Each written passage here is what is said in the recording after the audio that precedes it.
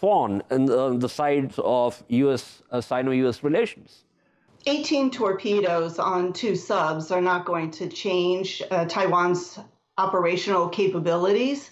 More important is the political signal that it sends that the United States is committed to the defense of a longtime democratic ally.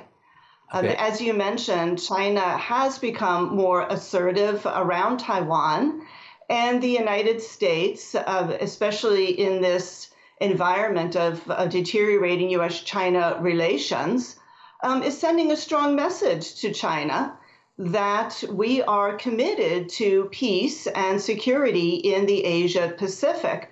Notice that the arms sales were announced on the day of Tsai Ing-wen's inauguration. So that was a political calculation.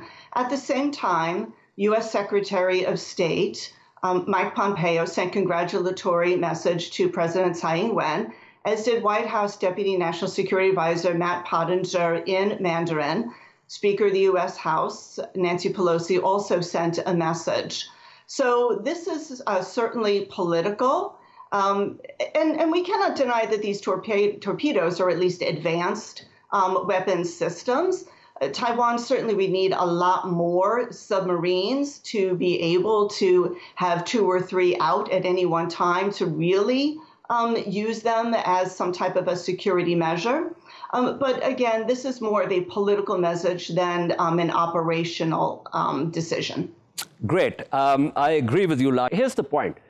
The political messaging comes at a time when overall tenor of Sino-US relations is not looking up. Also, if we look at it in terms of neorealism, I mean, this is a rising power which is going to create its own Monroe Doctrine in the area. I mean, this area, whether it's South China Sea or East China Sea, this is China's near